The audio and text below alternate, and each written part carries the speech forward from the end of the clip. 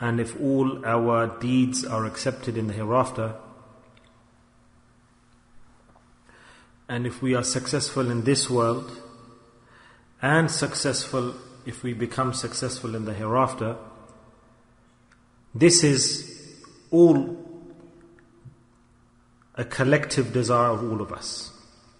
And alhamdulillah, praise be to Allah, every man is making effort and working towards this end point. Most definitely you all and myself.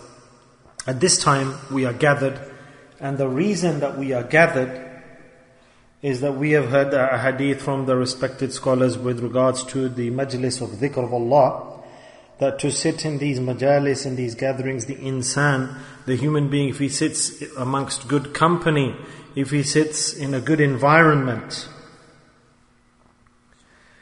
if he sits in a majma, a gathering of the dhikr of Allah, the remembrance of Allah, and just like this is the gathering of the dhikr of Allah, and this is da'wah and ta'aleem, propagation and education. These are all majalis, all gatherings of propagation, ta'aleem and dhikr. And we are also sat with this niyyah. It's not that we're sat for some other reason. All of these points that I made in the beginning, we're all here for this, to attain this result. But let's think one thing here, and let's really understand this in detail. That all of the things I've just said to you with regards to the juz of the deen, the parts of the deen. I've just told you the summary of the different parts of the deen, the different portions of the deen. This is what we want. We want paradise. We want to be saved from hellfire. We want to link with Allah. We want Allah Ta'ala's pleasure. We want Allah Ta'ala's love. Isn't it? We want all of this. And all of those broken deeds that we have, that when they're presented in Allah's court, we want them to be accepted. This is what we want, isn't it? So different people are trying in different ways and making effort to get to this end point. But within all of this, there's one point I'd like to present to all of you, which the pious elders, our pious predecessors have defined. And we need to hear this. There's one such amal,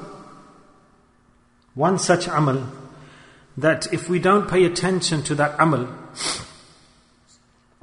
if we do not implement that amal, and if we're negligent on that deed, and if we ignore that deed, or if we consider it as a minor, as insignificant, we don't think it's important, we don't give it importance in our lives, then the situation with regards to us, because if we are lacking with this one principal point, then we will not attain nothing in all of those factors I've mentioned, regardless of whether I do ibadah all night long, all day long, even if I pray tahajjud in abundance, even I have so many deeds to my name, whatever I do, but the amal that I am telling you, if the human being, the insan, does not pay attention to it, doesn't give it importance, doesn't direct himself to it, or his efforts towards it, or doesn't give importance to it, then nothing will be attained within any factor of Islam that we are working upon, or that we are making effort upon. Rather, because we won't have this amal, this specific deed, then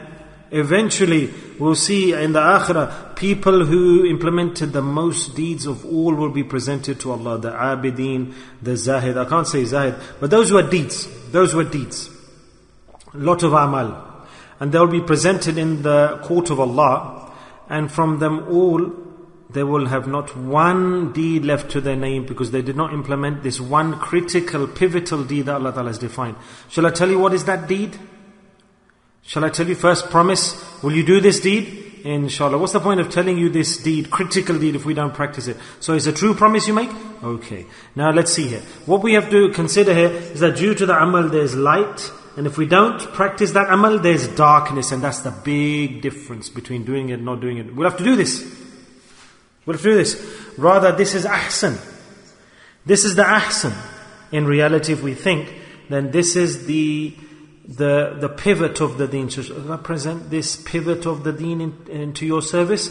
That amal is this, my brothers, that whichever human being, whichever man, whichever woman, whichever male, whichever female has spent his life in such a way that due to him or her, due to that individual, nobody received any difficulty or pain due to that person. So due to me, due to you, due to anyone, if a person lives his life, all his life, that due to that person he doesn't give pain or difficulty to anyone else, then if he lives his life like this, then he will attain all of those rewards that I mentioned in the beginning, in the initial point.